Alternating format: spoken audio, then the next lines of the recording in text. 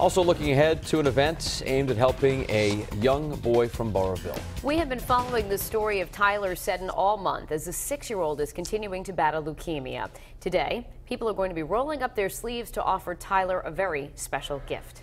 Eyewitness News reporter Shantae Lands joining us live in studio now with more. Good morning, Patrick and Danielle. 6-year-old Tyler Seddon is waking up this morning to continue his second battle against cancer. This is all happening just days ahead of his 7th birthday, which is why today more people across the state and nation are stepping in to help.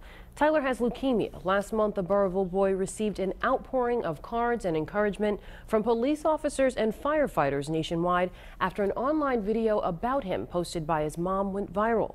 Tyler relapsed back in November and now needs a bone marrow transplant.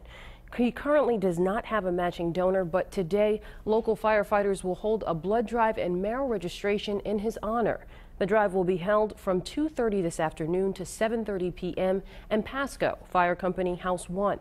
The 6-year-old has already used more than 200 units of blood and will need more transfusions. Now, if you plan to attend Tyler's blood drive, you have to visit Rhode Island Blood Center's website to make an appointment first.